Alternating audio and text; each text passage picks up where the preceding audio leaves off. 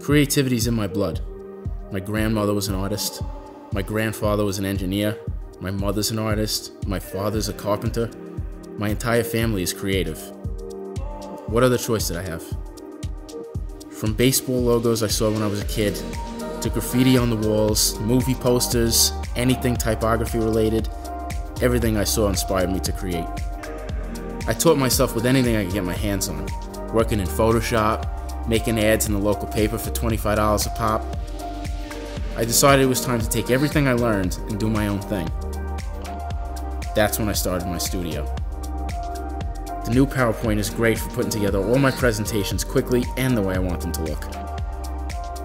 Now that I've been doing this for a while, I do branding and identity campaigns, I've got a clothing and accessories line, and I'm working on a book that's coming out next year. I'm Jon Contino, and this is my studio.